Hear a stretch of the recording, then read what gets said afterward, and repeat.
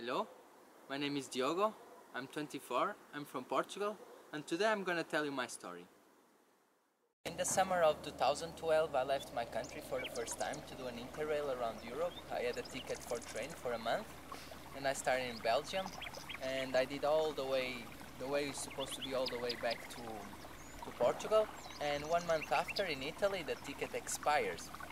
So from then I learned how to hitchhike for the first time with an Australian guy, and I hitchhiked back home and the experience was really interesting. So interesting that when I came home I have the feeling that things changed, that people changed, that my friends were different, the school was different, my perspective of the world was different, and somehow I didn't feel like belonging there.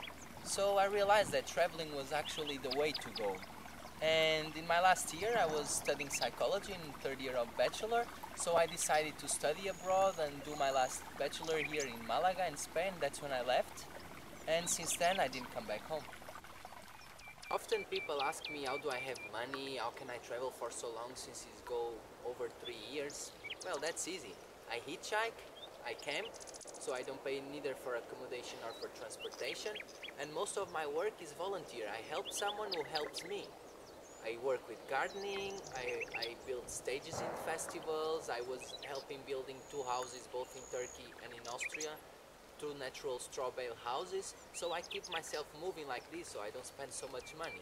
And to be honest, in 3 years I only had 2 paid jobs. One in Vienna washing dishes, and another one that just finished 2 weeks ago. I was building a natural house here in Germany. I've been paid for that. Amazing, be paid for what you love. What is natural building? Natural building is the concept of building houses with mainly natural resources. Over the years, there were many different kinds of natural houses being built by different countries, different areas of the world, such as straw bale houses, which have walls made of straw bales, adobes, they use bricks as adobe, or clay houses, or rammed earth, a wide variety of different kind of houses. The one I want to learn is called super adobe. That's the one I want to study in California. My experience with the 2 houses I was building both in Turkey and in Vienna and in Germany as well, actually 3, they were straw bale houses. So for that reason I start to realize that that's not actually the technique it suits me best, but yes, the super adobe, which is the one taught in California. The concept of these natural houses filling bags with the earth that you collect directly in the place where you live in. So you have much more flexibility of resources, still nature, you can create a better shape for the house, much more organic, much more in connection with the surroundings and with the nature around you, and it gives a very comfortable way of living.